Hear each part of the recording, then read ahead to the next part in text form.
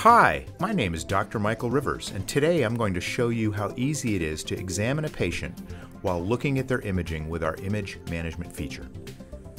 Here we have a patient with open-angle glaucoma.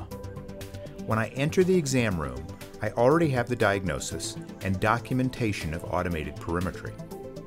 But what I would like to do is look at today's visual fields and document them at the same time within EMA. So I resume this plan, and as you can see at the top, there is an imaging button. When I touch that, I can go right into their visual field test and examine today's images. See how easy it is to swipe?